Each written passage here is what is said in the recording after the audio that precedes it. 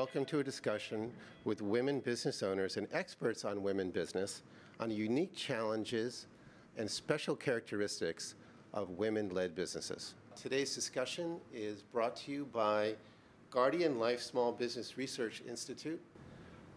How would you define your leadership style? And do you need a detail person with you to help run your business, or are you able to do both? Are you able to micromanage the business and also carry the vision with you?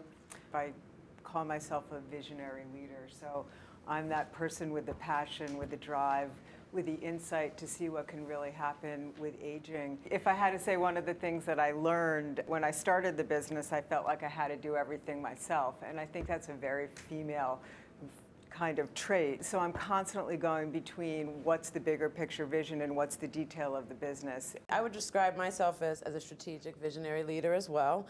I'm constantly thinking what's next and how do I ensure that I'm able to continue to create the jobs. The biggest challenge is really to establish the right leadership team, establish that trust, and really let them do what they have to do, because they have very talented people out there. And where my strengths lie and my leadership style, I am an off-the-wall entrepreneur and love to lead. I do not like to manage.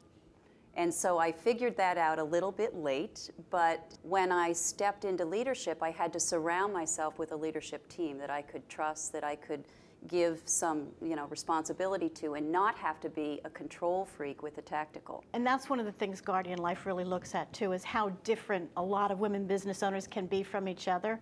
So if you separate it out into two areas on the leadership piece, one question is, there's always the perception that women are going to build softer, gentler businesses.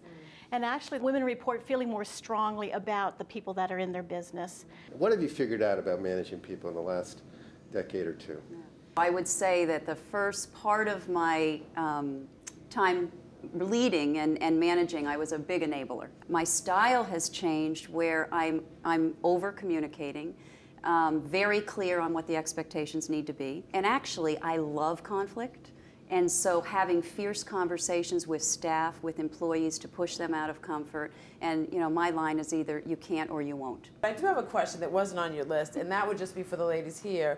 My two leaders are both men, and I'm just wondering if you guys have found it challenging to have men. Do they find it challenging to report to you as a woman?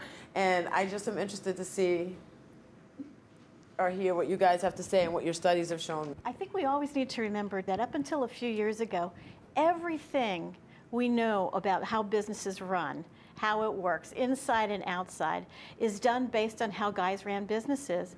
Just now, I think we're really starting to see some innovation around business models and business practices that women are bringing into it, so that we can take a step back and say, there are lots of different ways of doing this. I want to touch on advice.